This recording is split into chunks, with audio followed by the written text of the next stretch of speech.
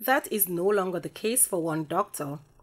A former Chief Medical Officer, Winston Delahaye, has had a change of heart and is now solidly defending his position. I've changed my position. I've been following, like you, the media, the happenings in different countries, Spain, Italy, the Czech Republic. I have friends in these places who have indicated. They are very clear. They have been for some time. I am now clear as of last evening, and in fact have my own mask, which I'm now recommending that all persons, where possible, all persons wear masks.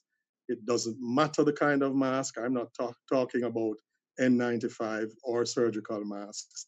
It's any mask that can offer protection of any form of droplet coming onto you, or especially if you are ill, you're coughing and leading to these droplets. We're now talking about micro droplets staying in the air for up to 6-8 hours.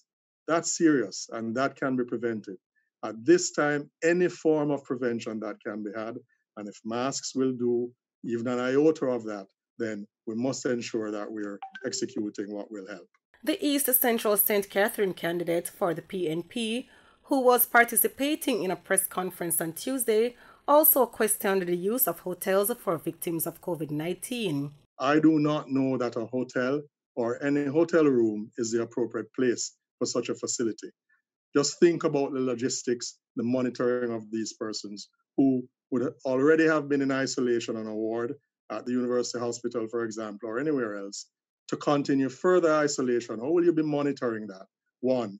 Two, the kind of staffing that would be required. And I'm speaking with a background of training in field hospital management, field hospital erection. I think now is the time to ensure that we identify appropriate spaces to be retrofitted for the erection of this kind of field hospital to move persons, making available the badly needed hospital bed spaces. It's very clear to me that areas like the National Arena, the National Stadium, our National Conference Center are appropriately poised with some retrofitting to do this kind of job. I also know the kind of people who are able to execute this.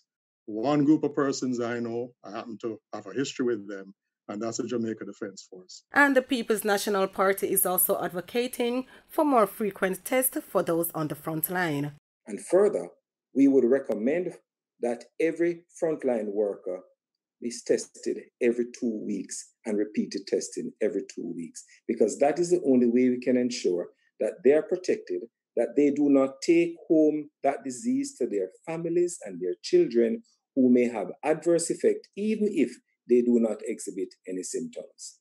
And we are also in tandem with the government in saying that all severe acute respiratory illness cases that present to every hospital across the country, that those should be tested. Kerry Ann Golson, Frontline News.